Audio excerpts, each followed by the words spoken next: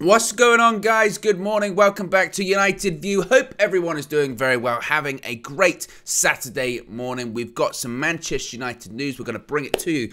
Possible summer exits on the horizon. Harry Maguire, the Manchester United captain, his days could be numbered under current manager Erik ten Hag. Fred, there's been so much discussion about Fred, his contract situation. Is he going to get a contract extension? Is he going to be leaving? Well, according to reports, Fred could be released this coming summer, along with Harry Maguire's departure as well. We've got plenty of stuff to discuss, to get into. So much transfer news, discussion, rumours, speculation, opinion, and we're going to be doing it all this morning. So be sure to smash a like on the like button, guys. Be sure to subscribe as well. Bottom right hand corner, remember, you can join the UV Members Club. Links in the video description. You get your badges, your emojis, and your exclusive members only content, such as UV Raw, a behind the scenes look at the day-to-day goings on at United View. At least at Manchester United View. It's early on a Saturday. So how is everyone? I hope you're all doing very well. Let me know in the comment section where you're watching from, how you're doing on this fine Saturday morning. But let's get into it. Let's get into this latest Manchester United news, because it's some big developments at Manchester United. And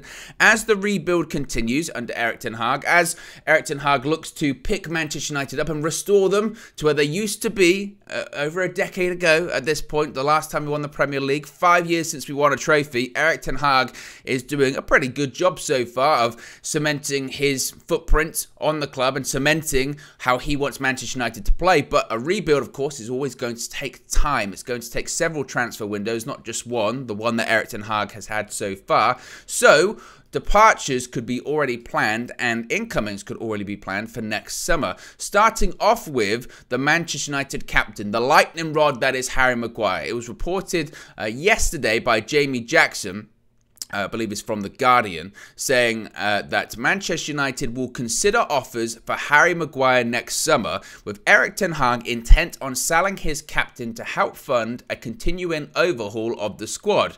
Manchester United realise they may have to accept a considerable loss to sell Harry Maguire. Erik ten Hag admires Harry Maguire's professionalism, but views his sluggish pace as a problem and wants to sell him and add true competition for Rafael Varane and Lisandro Martinez and enhance the quality of the defence. Now, obviously, a lot of people will be seeing this news this morning, or when they saw it yesterday, and would say, they'd be breaking into song, hallelujah. That's what they'll be doing, right?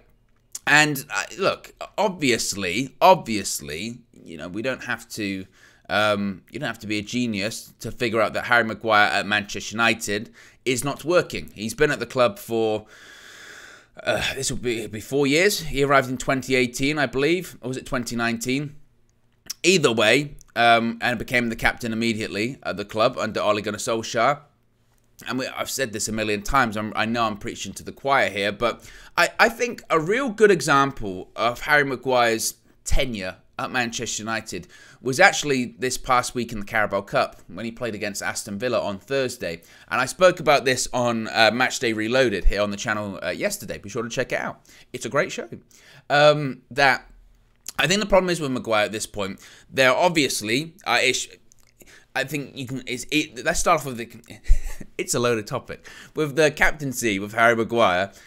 Clearly, he's not the captain figure at Manchester United. Clearly, he's not a leader. Whatever you look for from your captain, and lots of people have different sort of criteria that they look for when it comes to their captain at a football club. Some people look at it as leadership just off the pitch. It doesn't have to be, you know, performances or anything like that. Sometimes it's a club captain. They don't even have to play, but they're the leader. They're their experienced figure. They're the leader in the locker room, as it were. Some people want them to be, you know, loud and on the pitch, constantly communicating. Some people don't necessarily feel that's necessary. Some people just want to see them lead in terms of performances. Some people just, you know, want to see them in other aspects. Whatever your criteria may be, Harry Maguire does not fit that criteria. I think especially now, and again, we'll get to the tactical side of why it's not working out with Harry Maguire, or hasn't worked out with Harry Maguire at Manchester United, and why I think Erik ten Hag's looking to ship him out in the summer if those reports are believed to be accurate. But in terms of, you know, a captain-like figure, a leader-like figure, we now have leaders at the club, and the contrast and the difference of when you see a real leader in comparison to someone that's just been given the armband is drastic, really. I think you look at people like Bruno Fernandes, and I know people in Bruno somewhat of a lightning rod, but you look at someone like Bruno Fernandes, that is a leader-like figure. When we didn't have him against Aston Villa at Villa Park, we missed him. We missed his technical aspects on the pitch. We missed his energy. We missed his forward passes. We missed, having that person that could find a pass, could do something out of nothing. We missed that. But in addition, we did miss his leadership. We did miss his energy, his infectiousness. And we could have done with him to have a word with players around him to say, buck your ideas up, do something. We missed that. We missed his leadership against Aston Villa. And there are other leaders in the squad now too. There are people like Casemiro. There are people like Christian Eriksen. There are people like Lisandro Martinez. There are people like Rafael Varane. And when you see those people and you go, that's a leader. That's a leader in terms of their tenacity, their aggression, their professionalism, the way they conduct themselves. And you do compare it to Harry Maguire, you go, they're captain-like figures. And Maguire just doesn't live up to those standards of being a leader. That's the captain part of it. So clearly, he should not be the Manchester United captain. In terms of his quality, he probably shouldn't be a Manchester United player either. And it's no disrespect to Harry Maguire. And I think this is where it's really important. When you have the Maguire conversation, you always have to keep it respectful. Because the moment you don't, the moment you start getting into insults, the moment you start making it personal, or you start going into whatever, you lose track of really what's the point here. You really lose track of what is the real conversation. The crux of the issue are that Harry Maguire isn't good enough. That's what it is. You don't need to get personal. You don't need to start trading insults. Harry Maguire is not good enough. His quality is not good enough, particularly now with how Manchester United are playing. If Manchester United played a system that kind of catered to Maguire's skills or abilities, i.e. we were playing a lower defensive line as opposed to a higher one, if we were playing, slower football, if we weren't playing so possession-based football, if we were constantly dealing with balls into the box and we were playing quite rigid football, shall we say, then that would be fine. But we're not. We're not. And it was evidenced on Thursday in the Carabao Cup against Aston Villa, whereby Erik ten Hag wants his players to play out from the back, and Maguire's not terrible on the ball. I had the discussion in the summer with Flex. He's not terrible on the ball, Harry Maguire. He's got a good crossfield pass, that's okay. But still, in those sort of tighter spaces where you are going to be pressed, he looks really uncomfortable. But the real issue is particularly the high line. Manchester United now, and Erik ten Hag wants to play a high line. Harry Maguire cannot play on a high line. He does not have the pace or the mobility to do it. And there are going to be instances when you play a high line, when you get caught out, it's part of the risk. You're playing risk football when that happens. And especially when you've got fullbacks that are so inverted, so you've got Dalot and you've got either Shaw or Malacia, they're playing essentially as central midfielders. There can be instances where either the fullbacks or the midfielders, they lose the ball. And when they lose the ball, then they'll try everything they can to get back, but you are going to be quite exposed. And what you have to be good at is one-on-one defending and have great recovery pace, because most of the time, if you lose the ball in those central areas, a good player worth their salt is just going to go either one or two passes in behind. You've got to deal with it. You need to have recovery pace and you need to be able to be composed enough to get back, and then they're going to take you on. Maguire can do neither. The recovery pace isn't there. He needs someone like a Martinez, like a Varane to bail him out, or like a Lindelof to bail him out. And you can't go through a season like that. And it's kind of like what the report says, that Maguire's professional, but Erik ten Hag views the sluggish pace as a problem and needs to sell him to add true competition. And we spoke about this again during the game against Aston Villa at Villa Park last weekend, because you do look at, well, if Varane's not available, or let's say Lindelof's not available, you need another Martinez-like figure, not someone exactly the same as him, but you needed a Martinez-like figure with Martinez-like qualities, most importantly pace, so that when you do have injuries or suspensions or illness, because you will have them due to the volumes of games, or just tiredness, fatigue, due to the volume of games that we have, you need someone that matches the quality somewhat, that can match those basic fundamental qualities of what Ten Hag is looking for from a centre-back, which is pace, ability to play out with your feet, ability to play a high line, and ability to recover and be composed. And Maguire doesn't fall into those categories. Now, as far as we're going to make a loss, of course we're going to make a loss, because we overpaid in the first place. And that's not on Harry Maguire. That's not Harry Maguire's fault. It's not Harry Maguire's fault that Manchester United clearly overspent for a player that in retrospect wasn't worth it. I think going back all of those years, I think people were happy that United signed Harry Maguire. You can't. It's very easy to sit here and say, "Oh, I said this however many years ago. We were happy we signed Maguire. It hasn't worked out. Clearly, he was drastically overvalued. What would we get for Harry Maguire now?" I mean, you can let me know in the comment section. Maybe 30, 35. I don't even think 40, to be honest. I know the market's heavily inflated. Inflation isn't just on the shelves at Tesco. It's also in the football market as well. So I suppose anything is possible. He's English, depending on how England do at the World Cup. But again, this move wouldn't be happening until the summer anyway. I just can't see a world where it would be 40 million. I think at a push 35 or 30. You know, how old is he now? 29. At that point, if you're Manchester United, you're making a 40 million loss anyway. So does it really matter? You're making a massive loss, and you are going to make a massive loss. And to be honest, you were always going to make a massive loss, really, in terms of salon value. The hope would be that you get your 80 million's worth because, you know, he plays for 8 years and Manchester United win trophies, which of course, in retrospect, is laughable. But we're always going to make a loss on that. And clearly, again, it's the right move. And I think that what we're seeing is Erik ten Hag, when he came in to Manchester United over the summer, and people wanted that quick snap reaction, that snap response to Harry Maguire being the captain and Harry Maguire being sold. And to be honest, we really were never going to get that. We never were going to get that true indictment of this player's rubbish, get rid of him. Because there had been a lot of outgoings at the club. And I think Ten Hag was conscious not to rock the boat too much on what was already a really fragile club and already a really fragile group of players. Did he really want to rock the boat that much? And clearly he didn't. And clearly he was like, you know what? I am giving everyone a clean slate. And what I'm going to do when giving everyone this clean slate is I'm going to give you a year, basically. And it's kind of similar to what Pep did when he first came in at Man City. When he first came in at Man City 2016, there were a lot of players that weren't all that great, but they stuck around. And then it was really the next year that we really saw him do a massive overhaul. He signed those 4 fullbacks. The fullbacks with the club, he went, they're all terrible. Get rid of them all. Bring new ones in. And I think it's kind of similar with Harry Maguire and Erik ten Hag. It's a case of, I'm going to come in. I'm going to see what you can offer. I'm going to see what you can do. And in this year, I'm going to make my mind up. And he's already made his mind up on a couple of players. Aaron Wan-Bissaka, he clearly doesn't rate. He's not good enough. He's going. Harry Maguire, clearly he's gone. I respect him as a person and his professionalism, but for what I want, he's not good enough. So he's going. Fred, we'll touch on Fred in a second. I think David De Gea, the jury's still out. Honestly, as I've said before, I think Ten Hag himself is still somewhat undecided about what he wants to do.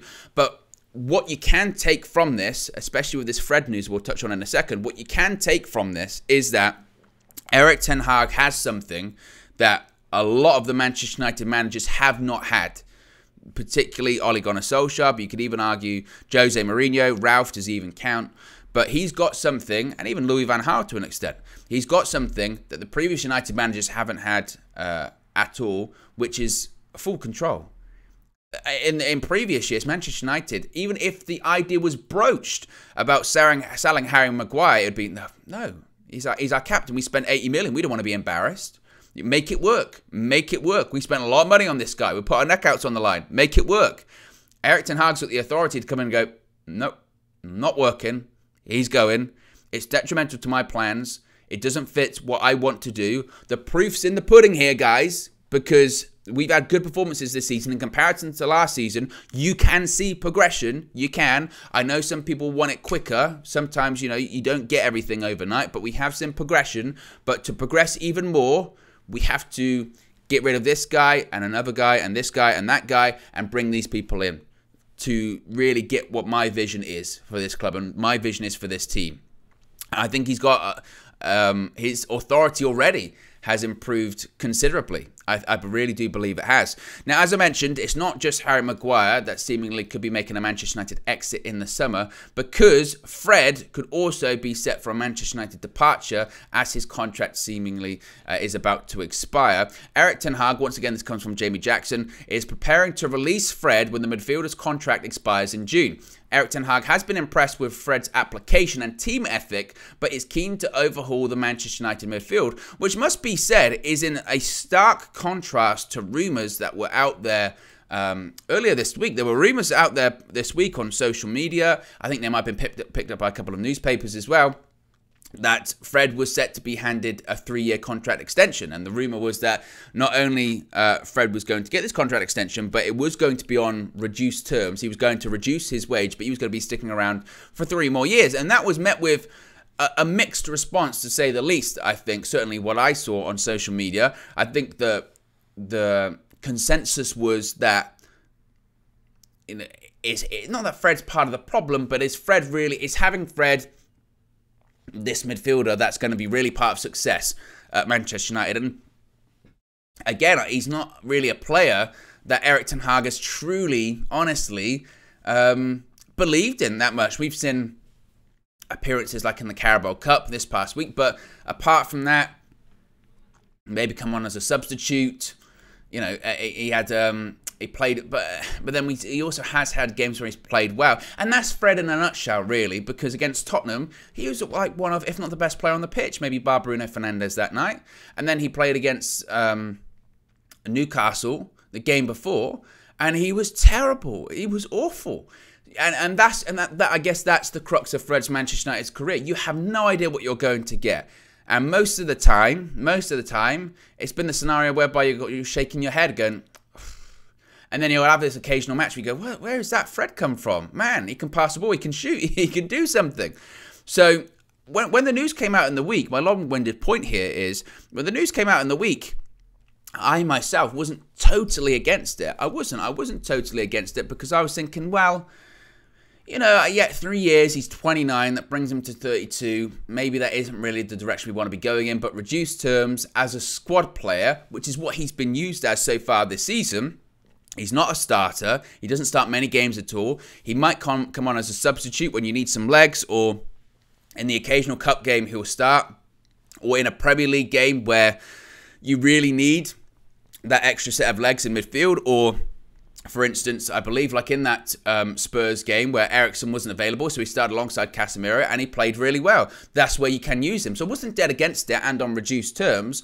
But I suppose that now, me looking back on it and my initial feelings on it, first of all, if Erik ten Hag wants it, if that's the decision that Erik ten Hag wants to do, it's the right decision, in my opinion. Anything this manager wants to do, as I've said before, I think his authority has increased considerably. So whatever Erik ten Hag wants to do, let him do it. Whatever he believes is best for the club and best for the team, let him do it, because chances are it's better than any idea that people above him have, and it's the right idea. If they don't want it, but Ten Hag does, chances are it's the right thing for Manchester United. So that's one thing.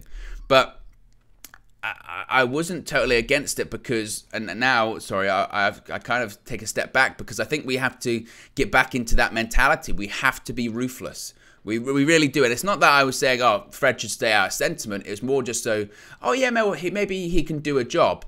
But we need to get out of that mindset, I think. I think that's 10 years of not winning a Premier League title. I think that's 5 years of not winning a trophy, of having players that, well, they, you know, they could be useful. Useful ain't going to cut it. The standards have to be higher, and the standards have to rise back up to what they were previously. And Erik ten Hag spoke about Donny van der Beek in his press conference after the game on Thursday, when he said, he was asked about Donny possibly going out on loan, and he said, I don't think a loan is suitable. Either he adapts, or he thrives in this environment. I'm paraphrasing here, but either he thrives in this environment or he goes, basically. You know, either you're good enough or you're not, essentially. And a lot of people reacted to that positively, not so much because it was related to Donny, but more so of just the overall mentality that involved of, yeah, that's a Manchester United mentality. That's what it used to be. That's what it used to be. Either you're good enough or you're not. And if you're not good enough, you're gone. And I guess that kind of would relate to Fred, really. You know, yeah, he's an all right player, and yeah, on his day he can be good, and yeah, he can be an option and he can do a job. But now the standards have to get bigger, and doing a job isn't good enough. With Manchester United, we require more than just being able to do a job. And you know, with the amount we spent this past summer, and possible concerns when it comes to cash flow at Manchester United, especially with a required investment in Carrington and the stadium and the Glazonomics involved. If Erik ten Hag said, well, you know, to get that extra couple of players next year, you're going to have to sell to buy, they'll go, okay, I'll get rid of the players that I don't deem good enough. Harry Maguire, Fred, that's where I'll start. And as I mentioned, I totally back the manager. And these are players that certainly a lot of people have wanted to be rid of for a long time. So we'll have to wait and see whether it happens. Of course, look, at the moment, it is just paper talk, so anything's possible. We could see the complete opposite happen, and there's a lot of time to go between now and the summer, and people can change, form can turn up, and fortunes can dip as well. So anything's possible. We'll have to wait and see. But let me know your thoughts. Let me know if you expect Harry Maguire to go in the summer. How much do you think he would go for? Fred, do you expect him to be released by Manchester United at the end of his contract? Or should he stay? You might feel a little bit different. Maybe you feel like Fred can do a job. Let me know your thoughts in the comment section below. Be sure to smash a like on the like button. Be sure to subscribe bottom right hand corner. Of course, it's match day tomorrow, Sunday. We'll have a full match day experience live from UVHQ. We've got the match view, fan views, etc. Plus, we've also got a match preview dropping later today with Flex. So there's plenty of content to come. So be sure to click that subscribe button. Click the notification bell. You'll be notified when we go live and when our latest video is uploaded. I'll speak to you again very soon. Have a great Saturday. Peace.